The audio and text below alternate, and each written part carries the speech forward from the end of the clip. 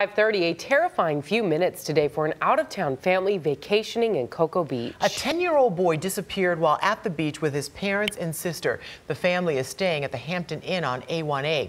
News 6's James Barbero is there now. And fortunately, James, this story has a happy ending. So what happened?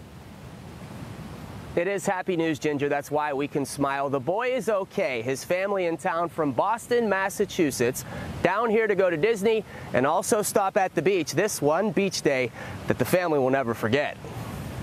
Possible water rescue behind the Hampton Inn. While most folks enjoy their winter vacation, He was last seen in the water. a family from Boston swaps relaxation for panic when their 10-year-old seemingly disappears. We cannot find him anywhere. We walked down back and forth on the beach, just couldn't find this boy. Mother Kathy Wong called 911 after the family looked for 15 minutes. 10-year-old Ismail last seen in the water about 30 yards out. Authorities prepared for a water rescue. Jet skis were out. These two saw the response. Police officers came up to the lady, and then the fire department came. Turns out the boy was a half-mile south, inside the Doubletree Hotel. So I kept on walking. According to Johnny, he became separated from his family and went looking for them. He walked all the way down the beach to the Doubletree, where a man noticed he was lost and brought him to the hotel's front desk. The authorities were alerted. The juvenile has been located. And Johnny was soon reunited with his family, safe and sound.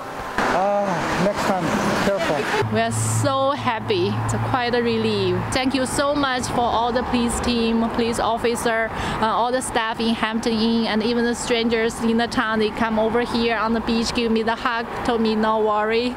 Yeah, really thank you so much.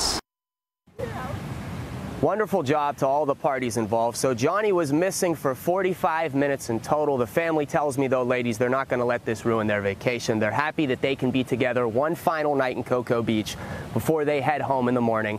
Certainly, what a story they'll have for their folks back home. In Cocoa Beach, I'm James Sparvero, News 6. Had to be the longest 15 minutes of their lives. Thank you, James.